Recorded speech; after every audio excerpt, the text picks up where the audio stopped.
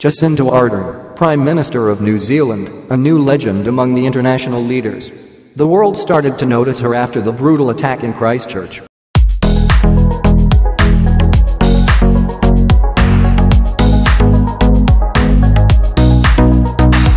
Dear friends, let us look at some important events happen in her life. Born in Hamilton on 26 July 1980 for her father, Ross Ardern, a police officer in Morrinsville, and for her mother, Laurell Ardern, a school catering assistant. At the time of Jacinda Ardern started to study at Morrinsville College, she leads the college union in her first year itself. By realizing her outstanding leadership quality, the college management chose her to become the student representative on the school's board of trustees. At the 1999 general election, Jacinda Ardern becomes the campaign coordinator of her aunt Marie Ardern, who was a long-standing member of the Labour Party. This led to achieving her huge public support.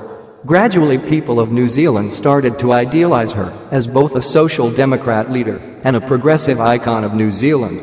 In 2008, she was elected president of the International Union of Socialist Youth.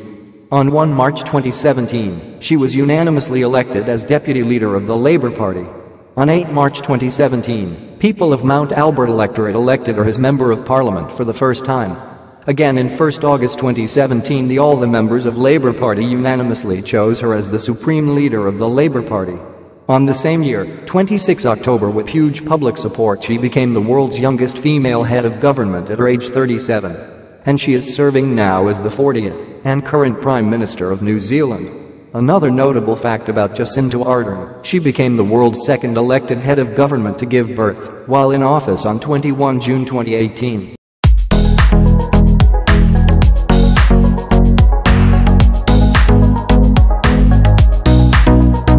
What has happened in Christchurch? On 15 March 2019, in the peaceful Friday morning, it is an extraordinary act of unprecedented brutal terrorism, caused loss of innocent 49 lives. Entire world and entire humanity is shocked. Terrorism wants to collapse entire New Zealand by creating communal disorder. But a lady, miraculous woman, by her magnificent movement saved entire New Zealand and protected the entire people of New Zealand as it is one home. There onwards, the world witnessed a great leader, a charismatic figure. The lady, Jacinda Ardern, the heroine of New Zealand, Prime Minister of New Zealand, now become the heroine of the entire world. The whole world started to keep watching every single movement of this charismatic lady today. What did she do in New Zealand after the brutal attack in Christchurch?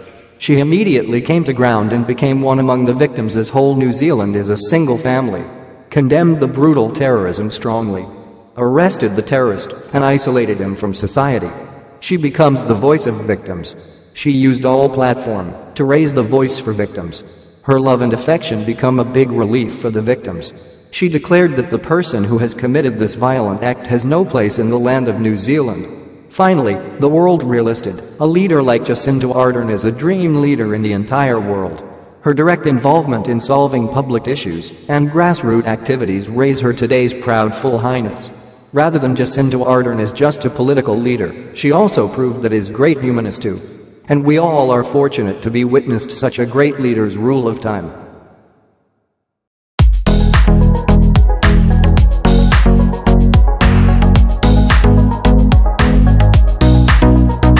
Dear all friends, this is channel HSM and we will update you all the international importance and events in time.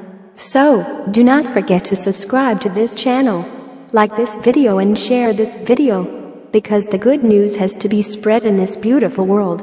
So, do not forget to subscribe to this channel. Thank you for watching, and see you in the next video.